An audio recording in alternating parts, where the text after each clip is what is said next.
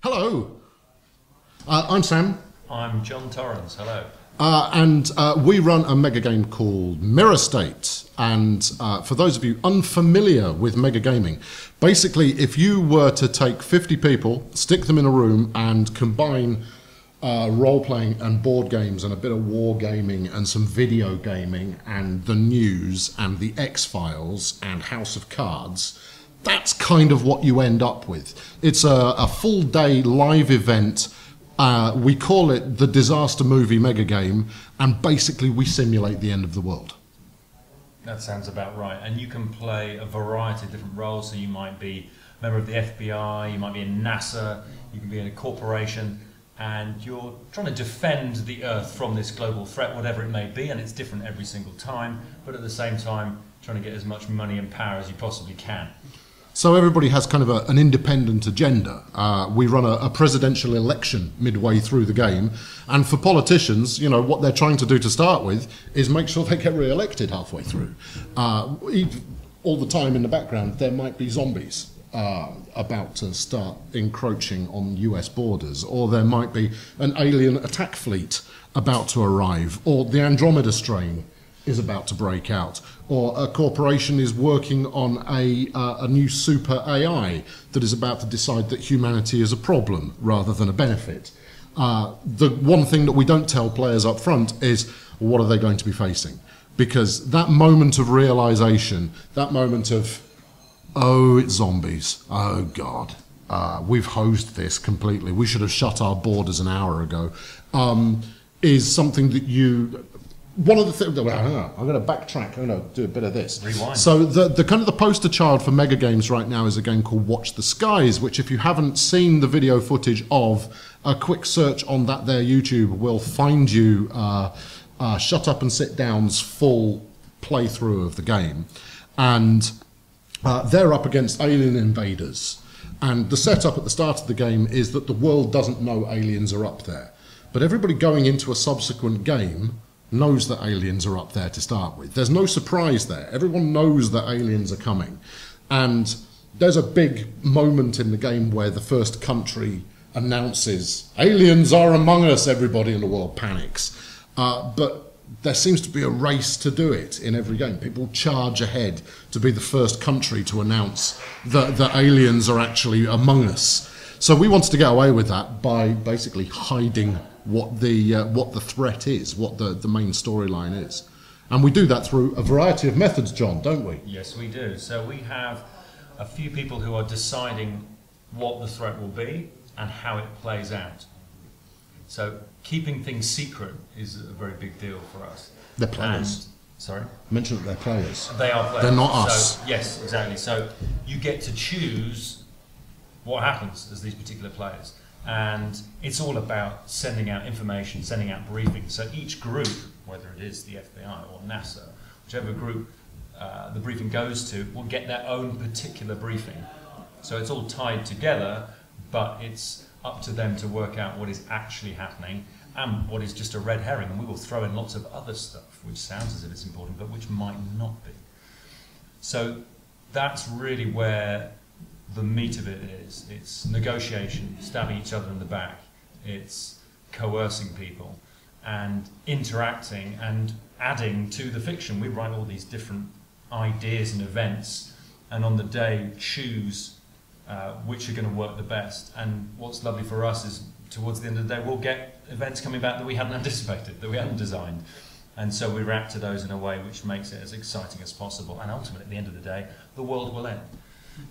The game stops. There is no... The one thing that we kind of lay out on the first page of the soon-to-be rewritten manual is it's up to you to decide what winning looks like. What winning won't look like is humanity stands proud and the threat is eliminated. No, no, no. This is the disaster movie. It's all about who survives what's coming. It's not about we eliminated it in the morning and then drunk tea for the rest of the day. No, that's not what it's about. It's about the end of the world. The world is going to end. It's the dignity with which you conduct yourselves through to the end of the world. So we played the first game, what, 4 weeks ago? June 6th, yes. all right, a month ago. A month ago. We played the first game a month ago, and throughout the whole of the morning session, people were generally just finding their feet. We didn't get the game moving as fast as we were kind of anticipating. I expected players to be doing some cut and thrust legislation. I want to get that energy bill through the House so that my state can benefit. Nobody got that. And it was because we poorly explained how to do it. What, based on the feedback that we had, what quite a few people didn't get was you can do whatever you like. There's no, and now I have to play this card. No, it's if you're inhabiting the role that you are in that game, if you behave in accordance to that role, you're doing it right. You are doing it, and you can do whatever you want. You have objectives that are given to you. I should have a little dangly card here to show exactly what that does. Basically, you wear a big lanyard card that is your player information. And we obfuscate stuff from other players that they shouldn't see, but you get to see stuff that's right to you. But it gives you objectives that will ensure that as a politician, you're going to get re-elected. If you tick these boxes, there's a very high chance that you're going to get back into power. But no one was really pursuing it. There were a lot of... I mean, don't get me wrong, the game started within 2 minutes, and everybody was... In fact, the game started before the game started. People were queuing to get in, and the corporations were all outside in a little group, kind of going, so, you're taking aerospace, you say? Well, we'll be more interested in pharmaceuticals in that case. They'd already started. The two media channels we were working, which are Patriot... Well, they were Patriot Broadcasting, which is Fox News, for those who want to draw a parallel, and then the Global News Corporation, who are a bit more like CNN. So obviously we've got a Republican side and the Democrat side represented.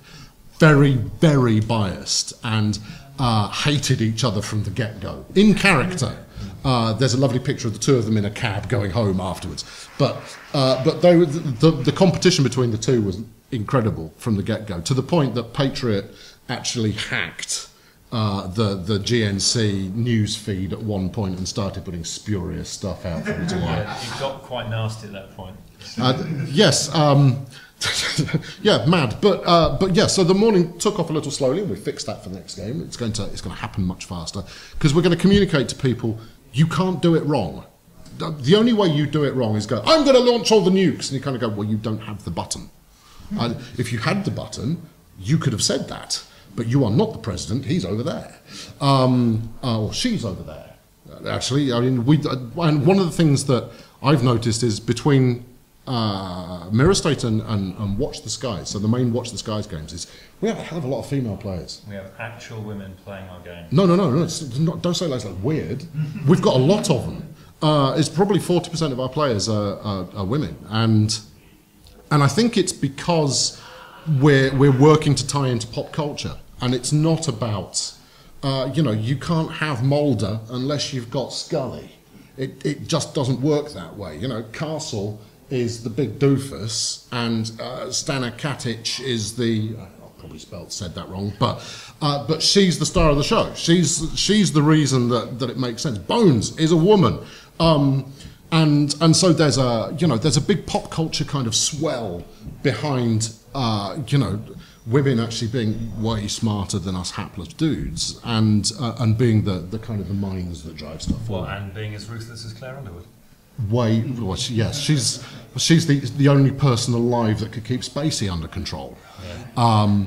But also this other stuff is what I find really interesting about it is having software running underneath the whole thing. So, that's a segue. So again, it's the idea that there's a sort of barrier to entry. Like, I haven't, people who hadn't done it before, never played anything like this before, had come along and had a great time. I was just chatting to someone now who's concerned that they'd need to be technically able to play it. Charts and tables and dice and counters. None of that at all. That is all hidden away. We do all that hard work for you. So as Sam says, as long as you're playing it right, all this cool stuff will happen. And we do crafty stuff like having a barcode scanner for voting. So we're not counting hands. You literally have a big yes, no on the reverse side of your card, and so zap it. It's all completely efficient and recorded correctly. What that basically means is that we can simulate the entire world in the background, and everything you're doing, there will be one of the game masters kind of just going like, point to Democrats over on one side, or like Ohio is nervous in the background, and it will change the mood of the country behind the scenes. You won't know it's happening, and if you're working in accordance with your character, you would, and you're acting in what you think is the right way. You know, we should send a quarantine team to JFK to make sure that anything coming through the borders isn't going to affect us. Turns out that the planned escalation of viral infection was actually coming in through Florida, and you kind of go, JFK thing does nothing in the slightest. But you're acting in accordance with what you think the right move is. If you saw that the antagonist players, the bad guys, were kind of going like, I'm going to push all my markers towards Florida, you would then go, I pull my quarantine marker towards Florida. We make it so that... actually, I'm going to talk about this bit over here, right? And this bit over here is the election, right? So the presidential election happens midway through the game. Perfect. Having a presidential election midway through the game means you get to mix things up midway through, unsettle the status quo completely. And during the election, we run the election results up on big screens. So as each state gets voted in, it gets announced on the big screen. And what list was happening, we kind of stretched that we'll talk about turns in a minute, but we kind of stretched that turn out. And what we saw was that at all times, people kind of eating their lunch and staring at the screens. One of the people who blogged about the game afterwards says, it was basically a real election. People were there treating it like the real thing. And that's what we're aiming for, is the second you give the mechanics too much visibility, you remove that fourth wall. You get rid of that I'm in the moment layer to it. I mean, even LARP struggles with this. LARP struggles with it unless you're doing, if I actually hit you with the sword, I just hit you with the sword. But then you kind of go, well, how do you do magic? Magic is always complicated. It's always like, I have to throw a beanbag at you, or something along those lines while yelling flipendo. We wanted to make it so that if you live through the moment, it's no more role-playingly involved than it is playing a game of Battlestar Galactica, where you know you're a Cylon from the get-go, and you are resisting from the very core of your being, going, "I'm a Cylon." The bit where you know you are going to just filth them throughout the entire game, and it's going to be beautiful. So we want to make sure that that's the mindset that we get, is that feeling of actually, look, I'm in control of all of this, and I'm going to just lie completely to the president right now. I'm going to horse shit him like you wouldn't believe, so that I can go and get this contract set up with these two people so I can get stuff done. Anyway, that's what that segue was all about. The presidential election was people seeing it as real, and that's how the gameplay takes place, is it allows people to see things as real. And that ties into the digital world, because it means that the digital world behind you is doing all the maths. Now, in our first game, we missed a couple of tricks on that part. The first of which being, if we have all that information about what's going on in the country, shouldn't people know about that? Wouldn't it be nice to know that actually, you've had zombies for a little while now, maybe do something about it? And we'd put it out in a verbal fashion, but when it comes down to, if you're the state representative, you'd be receiving a crap load of information from local law enforcement and so forth. Equally, no country lives in a bubble. Even China, who are arguably, let's say North Korea, who are about as isolated as it's possible for a nation to be, they'd still be receiving the news from elsewhere in the world. So we've worked to kind of surface all that information more. Opinion polling was a thing that existed in the game. At any point you could say, like, how am I going to do in the election? You're going to go, like, you're down a little at the moment, you need to make some moves in order to make sure you get back in. We had that available, but nobody knew about it. So next time around, the big thing that we're adding, for those of you who are familiar with the game already, digital maps. Ooh, digital maps, lovely. Opinion polling served on a regular basis. A moderator-controlled news channel that serves stuff from across the world. So it won't be breaking news that the media players haven't already had access to. What it will be doing is it will be breaking news that you would be aware of, or that a CNN, a Fox News would be aware of. That's a handover. Oh, fantastic. When I pause for breath, it's your turn to jump in. I hadn't read that expression on your face. Okay. You can tell we do a podcast. It's a beautiful thing. So that covers that. Actually, just one of the things I was thinking of while you were saying that, and that's what was happening is, and it was something from Watch the Skies, something we'd learned, people were doing covert operations with agents, but of course they had to put their marker on the map, which is not that covert. So what we have, which is really nice, is someone would say, right, we want to investigate that. We need to know about this. And I go, fine. And that would live here and live between us. We go, right, this is the story as it stands. This is what's happening. We go, right, that was successful. That nuclear sub has been lost. That meteorite was shot down. That kind of thing, where you don't have to worry about that. We thought that we had the NSA player who, love him to bits, was a bit of a loose cannon.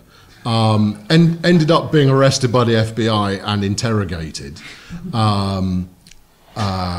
for reasons I won't go into.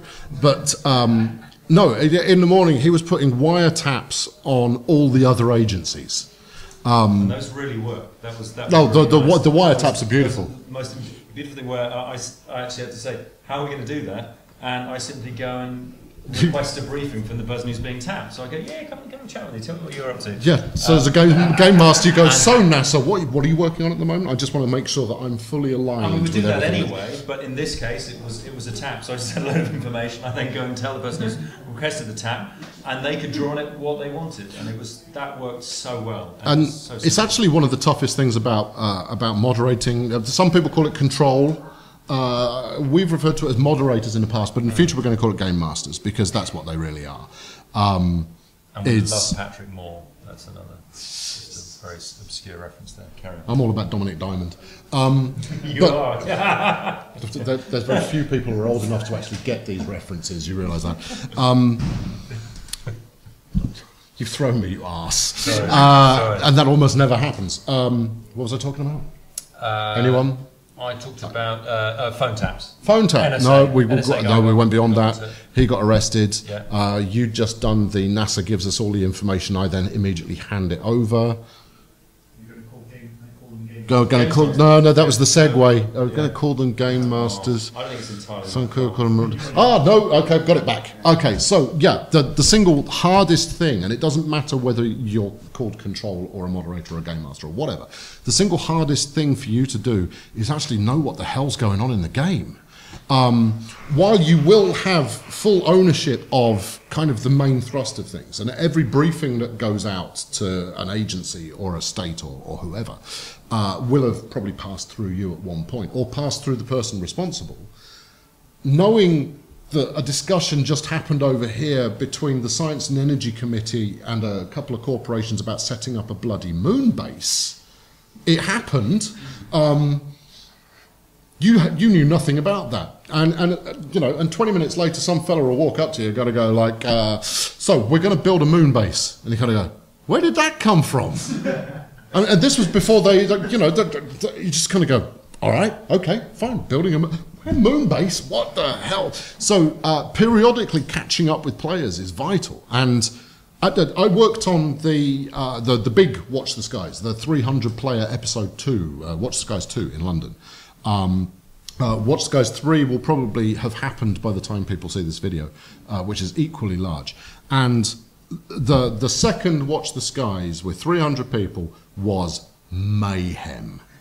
Absolute mayhem. You had between 20 and 40 controllers in there. I was looking after the United Nations, who ended up being abducted by aliens. That was a thing. We needed time to actually talk to other moderators because there is no way you can assimilate the entire game from your small section of it. And so there'll be all kinds of madness going on all over the place that you just won't be aware of. Effectively, your role boils down to being, overseer of dice rolls. Whereas what we've done is where we're evolving our moderator role too, and why we call them game masters, is from here on in, we're going to have 2 people who are responsible for all storyline. And that doesn't mean they're writing it, it means that they're making sure that the information is percolating out to the right players. Because if those players don't get information that they should have, that's a stopping point right there. If my CDC response team that I sent out to go and investigate an outbreak of cholera, for example, if they don't report back in the right amount of time that they should do normally, that means that me as the CDC player, I'm just kind of going, well, what happened to them? Are they dead? Are they alive? If I have to chase a game master to find out, if I have to chase a moderator to find out, that's a stall point in the story. That's a point that that the gameplay has had to be interrupted. But basically, the only reason you should come talk to us at any point should be, I'm going to do this. Is that okay? Or I'm going to do this. Here is the cash that is needed in order to make that happen. At which point we just kind of go, thank you very much. You will find out in the next 15 minutes exactly what the result of that is. So we're moving to kind of entirely digital briefing, where anybody with a smartphone will just get a, we'll get a beep, beep, and they kind of go, oh shit. That's what we're hoping for. We want to keep people in the game, in the mood, all the time. So in fact, that interaction may not even happen in the first place. So maybe we get that. No, we want to make sure, because otherwise it doesn't bleed out. So it doesn't matter how many moderators we end up having, how many game masters we end up having. We will have two whose primary responsibility it is to understand what the hell's going on. It's critical. So one of the things that the threat players did in the last game is they introduced this cult, who were basically just anti-capitalist lunatics. Yeah, I started out as a couple of dozen people who were just holding picket lines. They ended up smashing up banks and doing a bit of terrorism. And the players, God love them, drew a parallel between, we've got zombies over here, we've got this bunch of people over here, they are clearly connected. They thought, like, no, they have engineered this thing to bring about the end of the world. Fantastic, that's exactly what we want to see.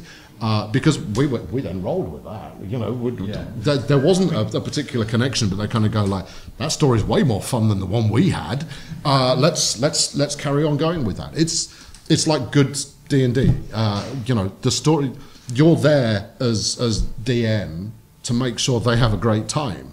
It's not about you. It's not about your ideas. It's about theirs. It's about making them do all of the good stuff. We were going to do like a 5-minute advert, and we've ended up just rambling for 25 minutes. I think it was pretty good though. Yeah. Anyone got questions? We've got a couple of minutes. Fire a question. Turn on mic if they don't have any questions. Well, we can repeat the question for the folks at home. Questions, observations, anything, no matter how entertaining you might think it isn't. Just for me, this is hearing you guys speak is the first time I've encountered this. So, have you got like a huge site that like you run? I mean, a physical site you run this all on? And No, that's our sticking point. Is finding the right location to do it in. So we ran a Watch the Skies in Trumpington, like a mile down the road, in a village hall. It was okay. It was okay. You came onto that as well, didn't you? Yeah, it was okay. It's a nice enough space. It's not what we want. What we're trying to do is make it so that the space is as much a part of the game as the people, so that it feels like I could be walking the halls of power here. And village halls and church centres and things like that, they're good spaces that you can get hold of, but they're not quite right. The amount of Jesus Loves You banners at the first Mirror State, we came away looking at the video footage, because we videoed quite a lot of it. Check it out on YouTube. Search for Mirror State Megagame. We videoed quite a lot of it, and while they're kind of going like, so we're going to deploy our fleet in the South Pacific in the expectation that the Iranians are up to no good. Jesus thinks you're ace right in the back of the shot, and you kind of go, oh man. Not to mention the fact that I referred to the rule book as the Bible right at the start of the game, and then went, actually that's inappropriate for these surroundings. So at the moment, we take what we can get. We're building up. So basically, the game is designed to work for between 20 at the minimum to 100 players. We've run with just over 50 was our first game. We're hoping to hit 100 for the next game coming October 3rd. Book now, book now. thrown myself by trying to be hilarious. Yeah, so we're trying to hit the 100 for the second game, but if we can, basically the game is designed to work with almost unlimited players. Our goal is to get to 1,000, because every chunk of 100 is another country.